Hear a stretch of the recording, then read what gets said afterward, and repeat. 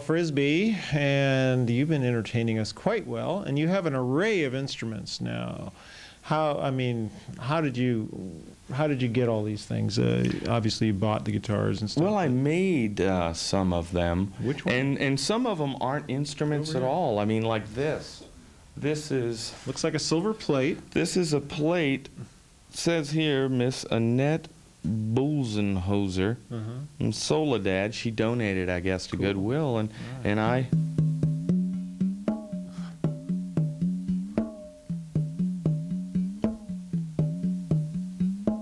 See, when you're in Louisiana and times get hard, you gotta, sometimes you may have to play a plate, you know? I mean, if it gets hard enough.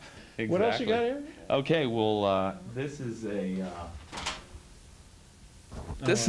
Isn't this like a hiking guitar or something? No, I made this myself, and this is I call it a dulcitar.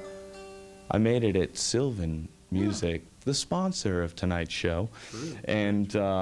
And it's just scraps of wood, and I just, started carving away. Is this for sound up here? Yeah, and actually, you know what it does, Jack? More than add sound to it, it takes some of the tinniness away, because it has a variety of sounds. It can sound...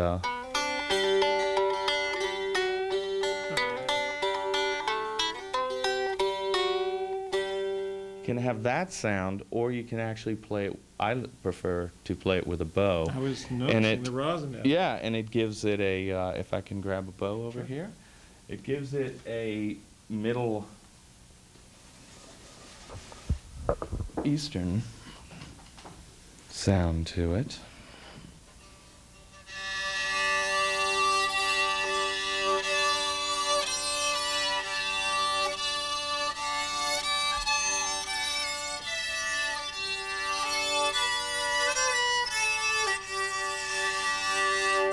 Oh, it's kind of Scottish. Kind of Scottish, bagpipey. It's a drone sort of instrument, but... what do you call it? I call it a dulcitar, because it's sort of a... I started out making a dulcimer, and but actually it started having more characteristics of a banjo, actually. The original piece that I played for you, if you really pluck it hard, it sort of sounds like a banjo. Another instrument that you saw me play tonight... Okay, the big back watermelon back thing here. Yeah, and this is called a baglama saz. And it's that heavy. Gut stretched over the neck there? Gut stretched strings, and it's from Turkey, and they're very beautiful sounding instruments. What is this body made out of? Yeah, well, believe it or not, this is hackberry wood, and they carve it out of hackberry, and traditionally they have no hole. This is customs here. Yeah. Yeah, customs drills holes into them.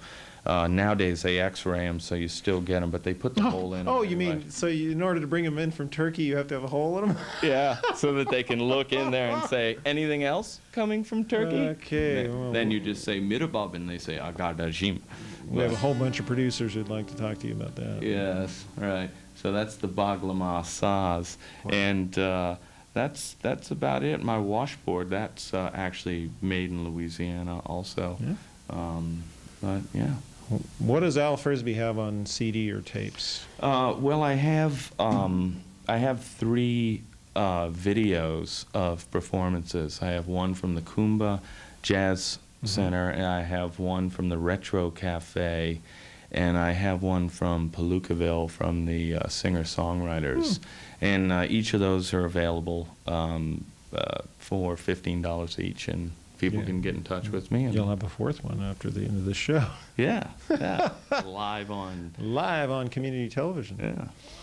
Very good. And where are you performing? Where are you going to be in May? In May, I think I'm going to be on Clay Butler's Yada Yada, and I'll also probably, if you listen up, maybe I'll be on KSCO Radio. They've been having me perform on there for Noel Murphy's show.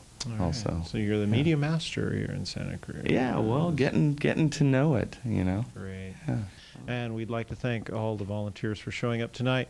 to put on Musicians Weekly, and we'd also like to thank Community Television for making this type of programming possible. So let's get back to some more music from Al Frisby.